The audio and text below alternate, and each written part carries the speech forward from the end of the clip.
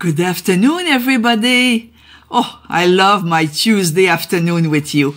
I feel like I know you personally, everybody by themselves. Okay, so my name is Celine and I am an educator for Janome, Canada. Today, it's a special, maybe you know it. It's a special technique that we will use with our embroidery and sewing twin needle. Yes, you heard good.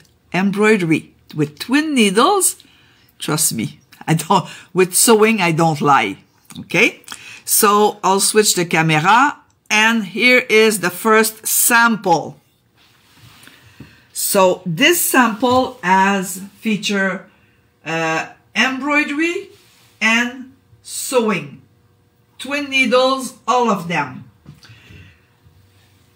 I don't know if you know that exist many different twin needles. Each package is different. Not one is the same. So you see, 12. So imagine, I don't know if you know that, but for sure this one you're familiar with. It depends which machine you bought, which model you bought from Janome, but many of them provide the twin needle. And the twin needle that comes with a Janome machine is a 2 millimeter distance between the two needles. Okay? If your machine didn't come with it, it depends which model you bought, okay? So maybe you bought the top of the line, or maybe you bought the lower model. Well, the lower model doesn't come with this, but you could use this on any or every, I'm not sure which word is the best, but all the Janome model can sew with a twin needle on a straight stitch. Okay, so today I'm gonna use this one because it comes with the machine, but all my samples are done with all the other one. The only tool you need besides the needle is your screwdriver. Okay, you know that. Whoop, I dropped it. Oh, before I want to show you something. Okay, so you see the needles, they have the same height. Both are flat at the back, and the flat part is really at the back, so you cannot make a mistake. And twin needle, of course, has a shank here that will hold those two needles. So I'm inserting my twin needle, attach it the best I can with my fingers, but we're never strong enough. Secure. So this is my only tool, the only tool I need. Even if you have a needle threader, you cannot use this. You cannot use it with a twin needle. So you have to use the old way of threading, which is what I'm trying to do now. Okay, hold on. I'm not smart. I should have put my magnifier that comes with the machine, but I didn't think of it. You know, when I talk anyway, now I say, oh, I should have do this. I should say it this way. I should, and I should, and I should. Well, I guess I hope I'm not the only one. I need a sharp end. Okay, second. And notice that I put the F foot because I'm going to do decorative stitches. So I have my two thread under my foot, in my foot holder on the side, front to the back. Back to the front, it cuts, front to the back, it holds. It's a thread holder.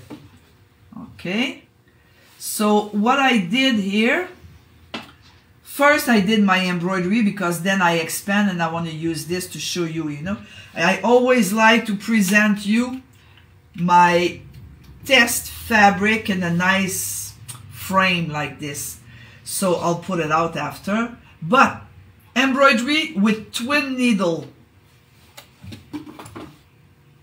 I'm closer. So you see, maybe you're going to say, hey Celine, there's one thread, not exactly the same red. No, they're not. So don't think I did something wrong. It is two different color of thread. So this side here, put it back. This side, I use 1.6 width in between the twin needle. 1.6. I hope you see well. Yeah. Okay. 1.6. The next one is 2. Because this is the width that comes with many of Janome machine. So just to remind you. Then 2.5. 2.5. My next sample. 3. 3 is here. And 4 for this side. 4. So I'll take them away and I'll explain better. Look the distance in between. Look the distance in between each sewing. Okay, 1.6, 2, 2.5, 3, 4. So I did straight stitch. I did I'm going to say, it looks to me like it's a lightning stitch. Maybe you have another word. Then a zigzag. But look at the difference. The same zigzag. Look at the difference between them. Okay? And this one is a triple zigzag on this side. Okay? I'm sure you know all of this. I'm not sure you know this side. Because this is not very old. 6 millimeter. The distance between the two needles. 6 millimeter. So if you have a 5 millimeter machine, you cannot use this. It's going to break right away, yeah? So you have to have the machine that is at least a 7 millimeter width of stitch width. And for those who has 9 millimeter machine, well, we have an 8 millimeter width. Hey, look at the distance between those two. But look at the result. So it depends what you want to create, in which fabric you are, and what you like. It depends on all of this, huh? Then if I'm coming here, you're going to say, do I see well? Yes, you see well. It's a triple needle. Maybe you know it, and I hope not, because I like when I teach you something new. Triple needle. Triple. Okay? So triple, if you read, it's 3 millimeter width in between the left and the right one. So you can use it, no problem, even if you have a basic sewing machine. Even if you have a 5 millimeter sewing machine. And then the rest, I use the regular dark one that comes with the machine, which is a 2 millimeter. But I did decorative stitches, not just regular utility stitches, you know, straight, lightning, zigzag, multiple zigzag. While here I did some quilting stitches, triple, and decorative design. Okay? Just to, so then you see. And my embroidery, of course. So there's a few things that you have to, not law, rules and regulation. Maybe, I don't know if I have the right word, but we have to be careful what you're going to do. You know, one mistake, you have to buy another twin needle. It's finito. Cannot reuse it. You cannot say, oh, I still have one needle, I'm going to use it for a straight stitch. Hey, come on. Huh? Can do that. Okay? So, this is not tight enough. Okay. So, I'm going to remove, because I like to present you in my panel, but this is my working sample. Okay, I'm going to remove this. So what do I have to do? Oh, zut. Okay. I'm telling you, I need two more hands. Okay, ready to go. Okay, so how do I thread this? It depends on your machine model. So I'm using today the 15,000, but you'll notice that many of a Janome model, most of them, you have the regular way of for your spool of thread, and you have another one, not optional, but one that comes with the machine for supplementary, for a second one, for a second bobbin that I can insert. I take them both together and I thread my machine as usual, except in the needle eye.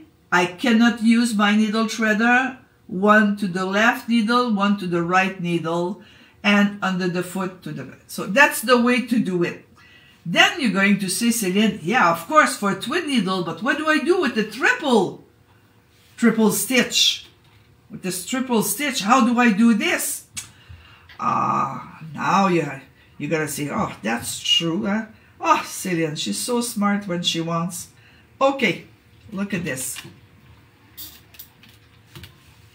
You thread a bobbin, you fill up a bobbin, and you use it all the way, the same threading path, and on top of the second spool of thread.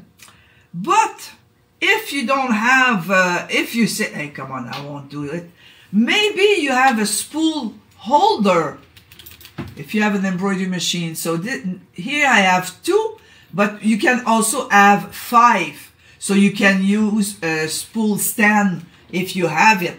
If you don't have it, you're not in trouble. You can use this regular spool pin. This is a spool pin, extra spool pin. Maybe it's the word, extra spool pin. Okay? Then I'm coming back here. So how do I use this? I did my sample, but now I'm ready to do on the other side, just to show you some little tricks. Okay? Okay. Then you see the utility stitch. I can say to my machine, oh, I'm using twin needles. Did you see what happened? The machine erased the stitches that you cannot use, that are dangerous to you. Not dangerous, you just cannot use them because of the width, the way it is, the way the stitch it is. So you say, am I going to be always using just these here? Of course not. Go back in the house and I'll see which category I can use. So I have stitches in, this is heirloom, this is quilting, satin is the same, jump stitch, I believe, and decorative stitches. So romantic, you see, what can you use? It shows you what you can use.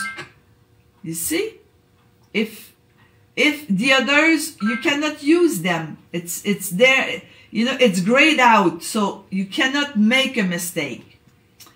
I'll show you after. If you don't have this machine and you don't have the protector, twin needle protector, I'll show you how to manage with it.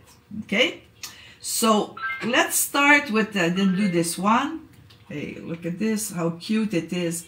So the machine tells me, no, the machine protect my twin needle. If I didn't have my guard, needle guard, my stitch would be at 9 millimeter. Whoops, my stitch would be at 9 millimeter. I'm telling my machine, hey, I'll use the twin needle. Look what happened. It reduced, the software in the machine reduce the width of the stitch to 3 millimeter because the machine knows you are using a twin needle. Okay. The other thing you have to observe is don't go fast. Okay. I want to follow the line. Okay. And when Janome, all the Janome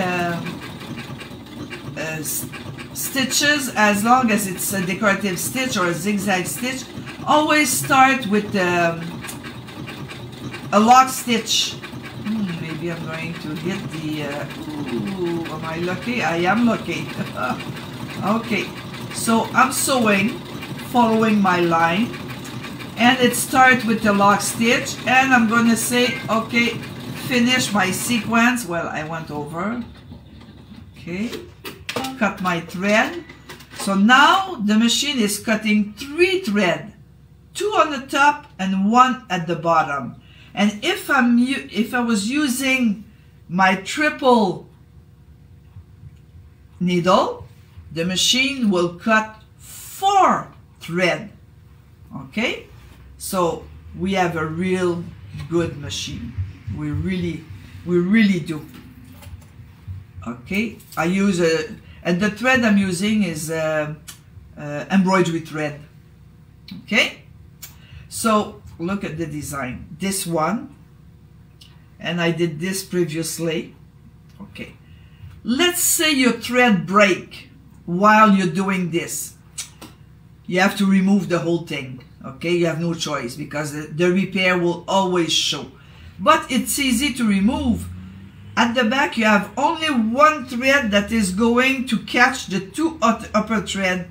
You pull it out. It's always loose. You pull it out, and the top thread will fall apart. So just no problem here.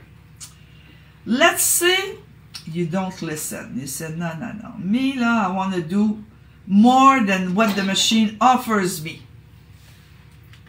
Let's say I want to try this stitch and I want it wider than 3 millimeter.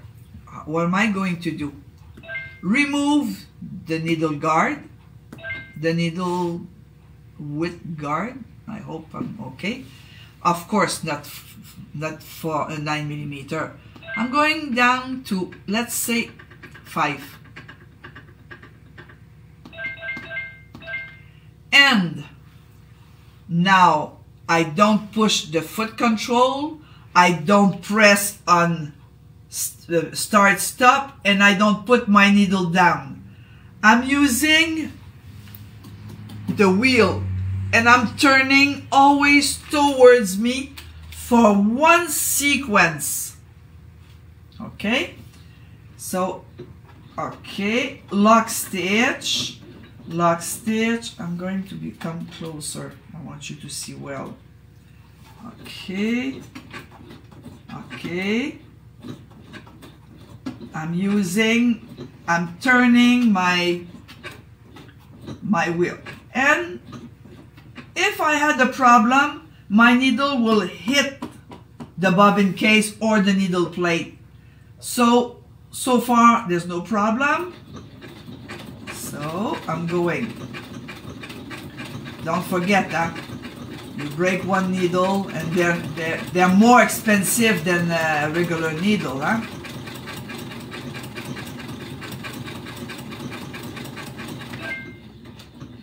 Okay. I want to stop because I want to tell my machine that I'm using the twin needle, and you'll see the difference between the width while I'm sewing.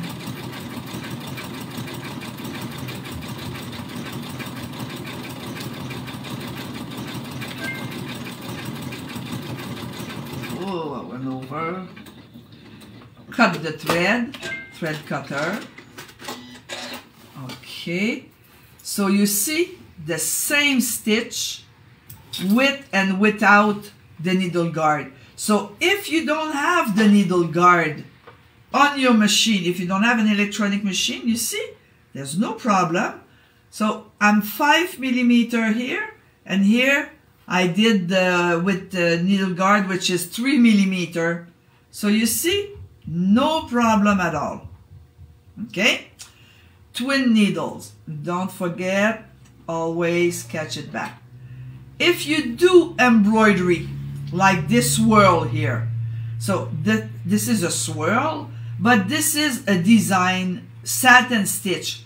Of course, this is a regular needle. This is a regular needle for those design. It's a satin stitch. I didn't use the twin needle, but for the swirl, yes.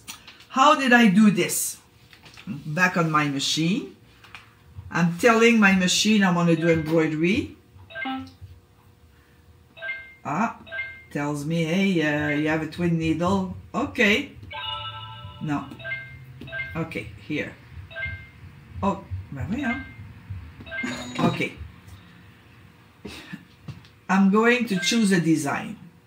I don't want to choose a design that I'm satin stitch. I need like or quilting or sashiko. If I can find sashiko here.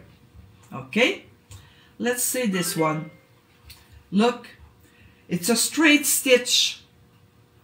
So of course I could use it, there's no problem. I don't want it, I'll try something else. So can I do this one? No problem, straight stitch. I can use it as with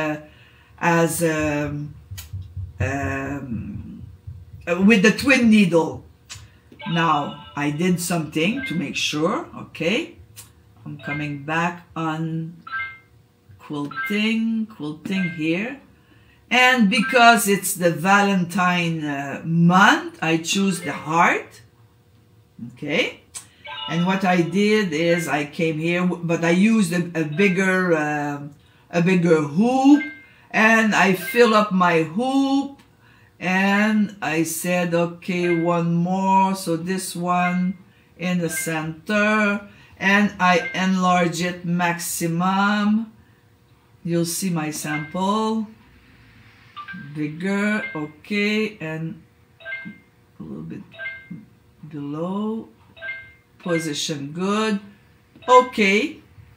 And I can do my embroidery. So look what I prepare. Because this month, like I said, it is the month for Valentine, but also to give a present to people. And I guess, not I guess, this is a nice present, easy to make. You know, if you give something plain, it's fast. If you give something with a different technique, well, it takes more time. So this is the heart I did. So look closer. It's like calligraphy.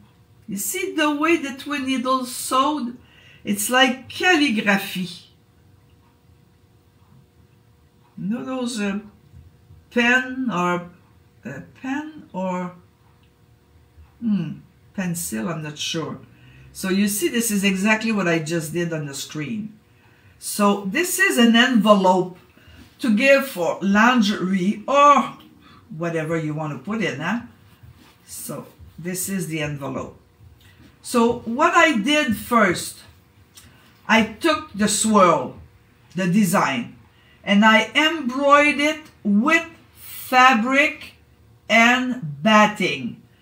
The measurement is a rectangle, the width you want and the length you want.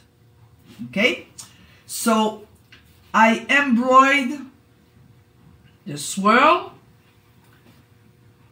and the hearts on fabric and cotton, no pattern. But I went to Pinterest. Oh, you have free pattern. They are straight, they are like a V, they are a round, they are hexagon. You know, there's no limit to see.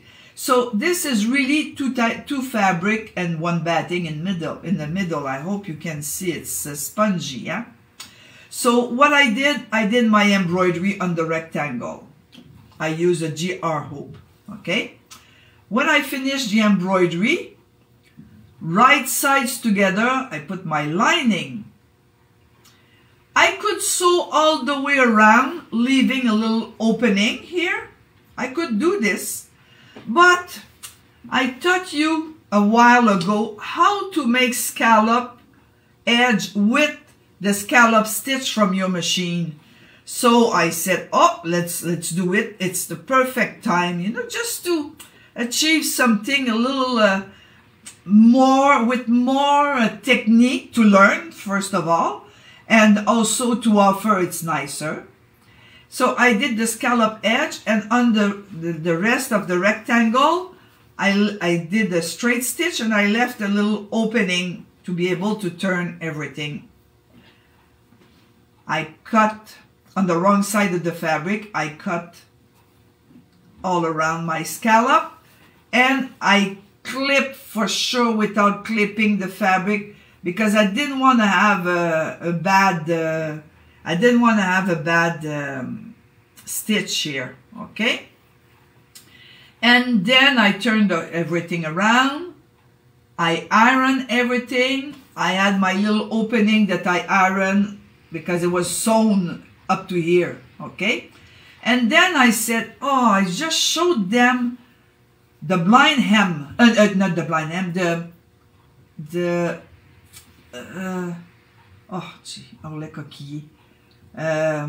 shell tuck.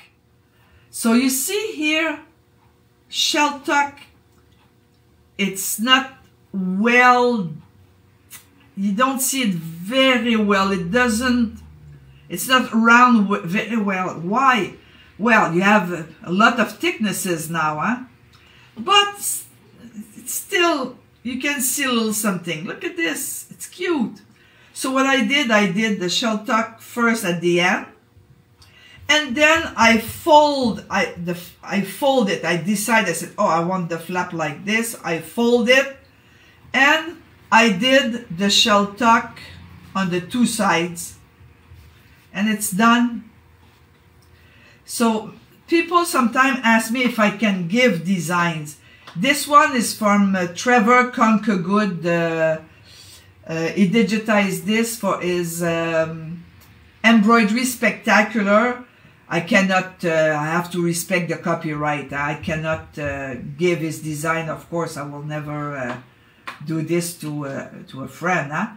Instead, he had flowers here. I removed them with the software, and I put little heart from our embroidery machine. And here, to make sure that it'll stay together, it'll stay, you know, to tag them, I did a stitch from your sewing machine, a decorative stitch from your sewing machine.